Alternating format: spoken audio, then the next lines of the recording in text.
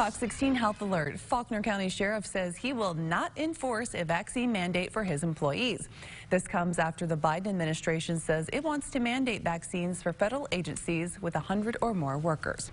Our Jessica Rank joins us now in studio. Jessica, people out there in Faulkner County, they have some mixed feelings about how the sheriff is kind of taking a hard stance on this.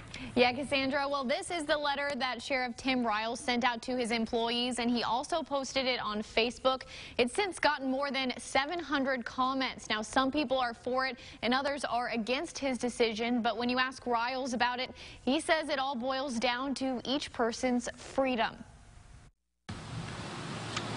They have a right to decide whether or not they want to take this vaccine or not. The sheriff in Faulkner County says he's standing up for the people, saying no to a possible vaccine mandate.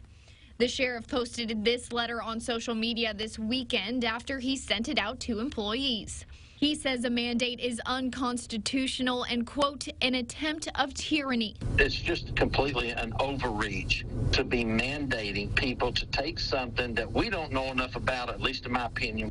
Riles says the vaccine mandate goes against a person's liberty to make decisions for themselves.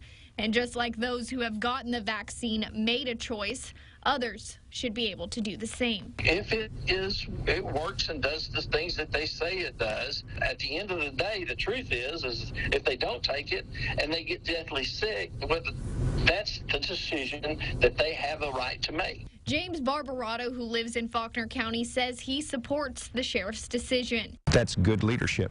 And says a mandate can turn into a slippery slope. If we as a people can't govern ourselves, you know, we lose the American way. On the other side, Lauren Lacey, who also lives in Faulkner County, says a vaccine mandate is no different from other laws. The government says you can't smoke in your car with children because we know it's unsafe. You can't smoke so close to a building because we know it's not good for people to breathe in secondhand smoke. I feel like this is the same thing. Sheriff Riles says if it comes down to it, he won't enforce a mandate and will accept any consequences to do what he says is right.